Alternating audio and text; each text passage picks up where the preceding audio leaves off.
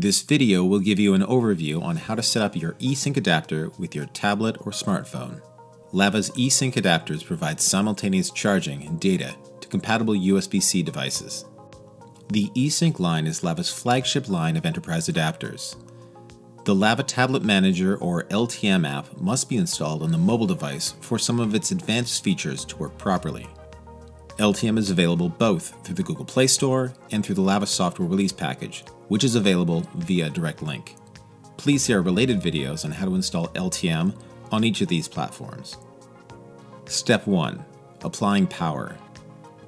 eSynC adapters come in 3 different power options: 5V DC power adapters, Power over Ethernet adapters, and voltage converter adapters, which are capable of taking a DC power input of between 9 and 36 volts.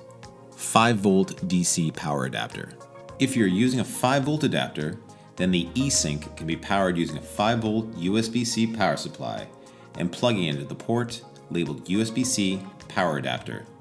Any power supply capable of providing 5 volts and 2 amps can be used, but it is recommended to use the power supply and cable provided with your mobile device. Using a standard 5V power supply allows you to place the adapter up to 5 feet or 1.5 meters from the power source. If you're using a 5V DC power supply, proceed to Step 2. PoE. If you have a Power over Ethernet or PoE adapter, then the Ethernet port can be used to receive both power and network data over a standard Ethernet cable by plugging the adapter into a PoE-capable network switch or PoE injector. PoE provides a distance advantage. Using PoE, the adapter can be installed up to 328 feet or 100 meters from a PoE-capable switch or injector, giving more options for placement of the mobile device. While used primarily for testing, eSynC PoE adapters also have a micro USB aux 5V input that can be used for power if PoE isn't available. However, do not use PoE and the aux 5V input port at the same time, as this will cause a conflict. If you are using PoE, proceed to Step 2. Voltage converter adapters.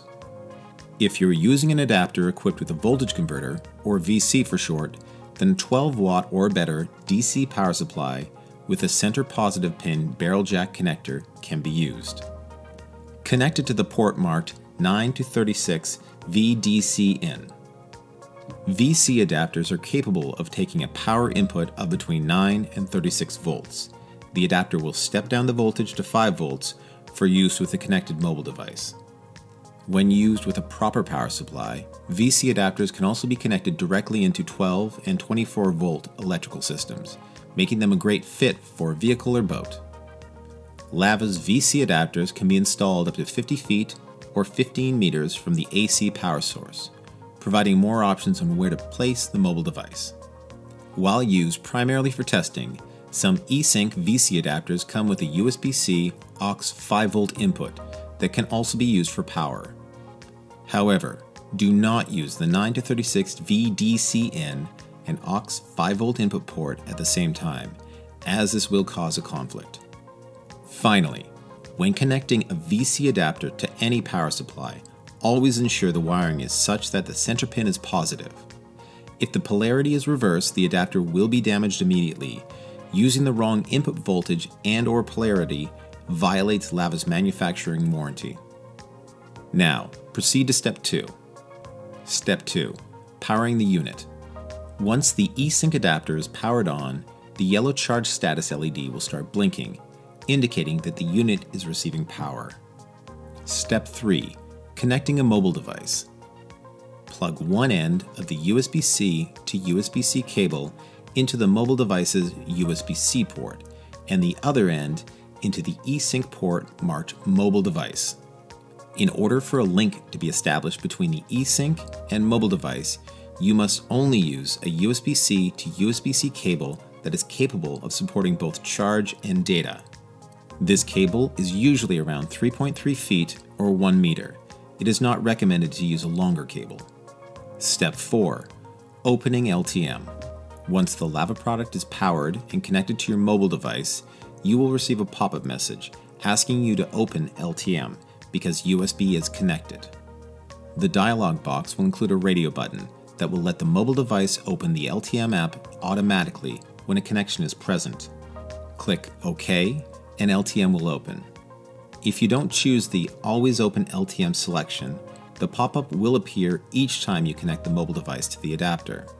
We strongly recommend you select Always Open LTM to prevent LTM from interfering with your primary application during standard unit operation. Step 5. Confirming communication. When connected, the green device link LED will also turn on, indicating that a mobile device has been detected and a connection has been established. To verify that LTM has detected the hardware connection, consult the status window on the LTM app home screen. Before you connect the eSync adapter, it will say Controller Not Detected. Controller Detected means the app has found the adapter. The app then indicates what time the controller ran. This time will update roughly every 30 seconds. Step 6. Connecting peripherals. If your adapter has USB-A ports, you can now connect the peripherals to your setup. If it has an Ethernet port, you can connect a wired network connection. For more information on how to configure Ethernet on your mobile device, see our related video. Lava's eSync adapters feature battery modulation, which puts the mobile device through a series of charging and discharging cycles to keep its battery at optimum health. The LTM status window will indicate whether the device is in a charging phase or a discharging phase. The yellow LED also reflects its charging state. Once connected to a mobile device, the yellow LED will start to blink at intervals. If the LED is illuminated most of the time, but turns off for brief intervals, the mobile device is charging. If the LED is mostly off, but occasionally turns on, then the device is discharging. The eSync adapter's LEDs can also communicate errors if the adapter isn't working properly.